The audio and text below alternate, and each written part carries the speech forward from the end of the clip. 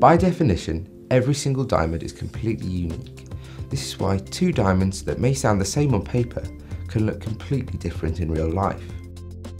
One of the factors that makes a diamond unique is the clarity of the stone, and in particular, the nature and position of the impurities or inclusions. It's important that you not only know the clarity grade of the diamond, but also what that means when it comes to the appearance of the stone. Every diamond has different types of inclusions formed over billions of years. If you take a particular grade of clarity, for example Si2, there can be very big differences in appearances between the different diamonds. Here we have a particularly nice Si2 clarity diamond which has been certified by GIA. There are some inclusions visible under magnification, but these are not visible to the naked eye. There is what's called a small white crystal in the centre facet of the diamond, which is called the table, as well as a few small pinpoints and a feather in the crown of the stone. But if we compare this diamond with another Si2, also certified by GIA, you can see that they are completely different.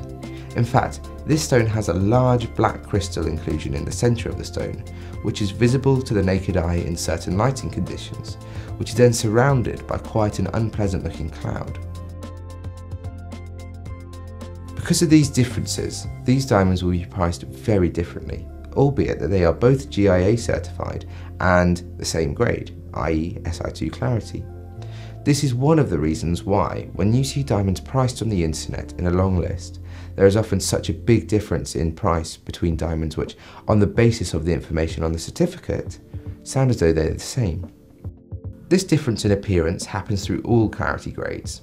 If we have a look here, you can see a diamond with Si1 clarity, which again has been certified by GIA. This particular diamond has what is called a crystal and quite a thick feather just off the table.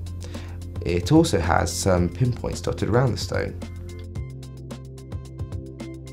If we compare this to another GIA certified Si1 clarity diamond, this heart shape for example, we can see that the majority of the stone is fairly clean, in that it doesn't have any obvious impurities or inclusions. But there are two quite large twinning wisps that run straight through the centre of the stone. These inclusions are usually white in appearance, and in this stone they are not visible to the naked eye. However, you can see that these two diamonds appear very different in appearance, although they are both GIA certified and both Si1 clarity. Therefore, when you buy a diamond, it's important that you know how your diamond will look.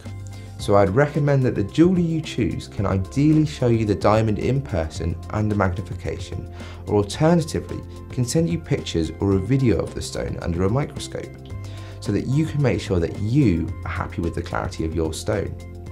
Don't be afraid to raise any issues you may have. After all, buying a diamond should always be a special and personal experience.